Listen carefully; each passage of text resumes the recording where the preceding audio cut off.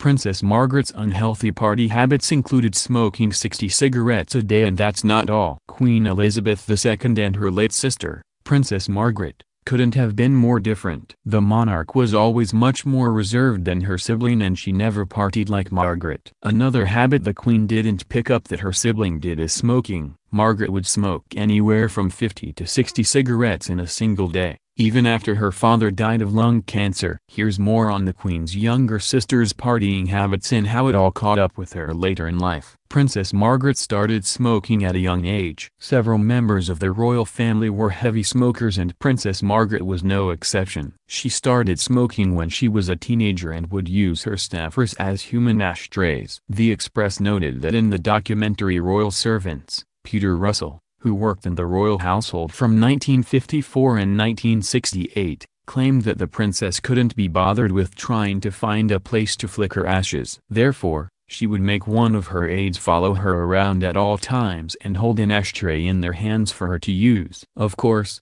at a banquet for instance, or a big social occasion, it meant you had to dance attendance on her all night long, Russell said. Possibly to be just standing to her left or right with an ashtray, so she didn't have to look to see where she flicked her ash. Her morning routine included chain smoking and drinking. Princess Margaret smoked and drank from the time she got up until the time she went to bed. Literally. W Magazine noted that in his book Ma'am Darling, 99 Glimpses of Princess Margaret, Craig Brown broke down the princess's morning routine. According to Brown, she was woken up at 9 a.m. every day with breakfast in bed, followed by 2 hours in bed listening to the radio, reading the newspapers, which she invariably left scattered over the floor, and chain smoking.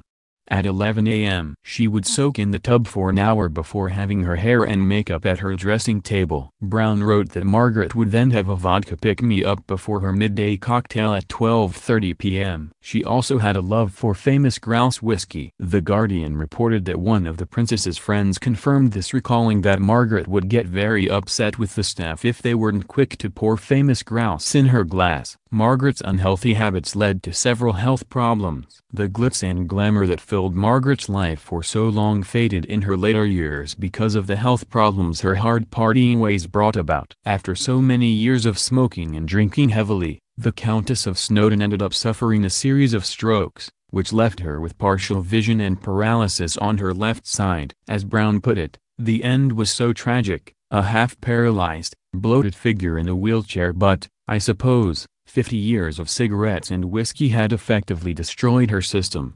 Margaret died on February 9, 2002. She was cremated and her ashes were placed in the King George VI Memorial Chapel in St. George's Chapel, Windsor.